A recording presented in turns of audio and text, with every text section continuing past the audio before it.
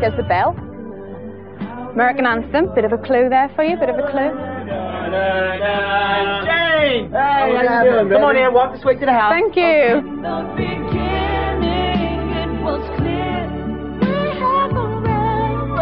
E.Y.C have notched up a stack of pop hits. Now the high-energy trio have switched gear to a more mellow sound with their latest single, In the Beginning. You guys out here in Europe, you guys think E.Y.C is a straight up-tempo dance group? You just got dance, dance, dance, dance.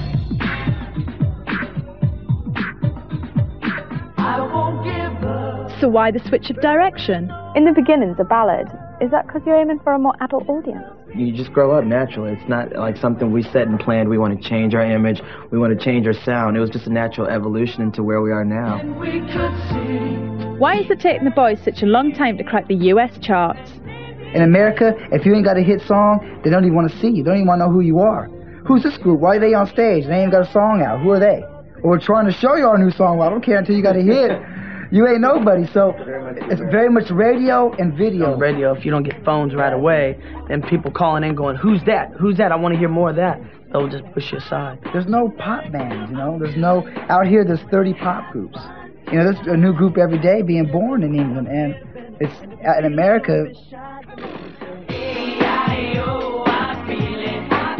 So what happened when the guys met Prince?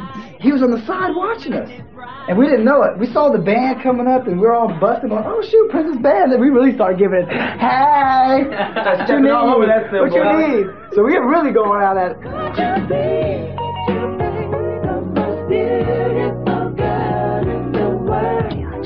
Is it true that your girlfriend's in that advert, the photography advert? Yes, that is very true. While we're wasting so much time.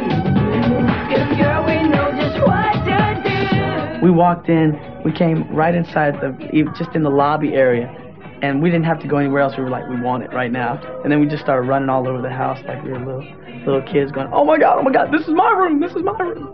So, how do three guys get on living together in one house? I live upstairs, and like, if this door is open here and Dave's getting hyped watching his sports, he'll be, whoa!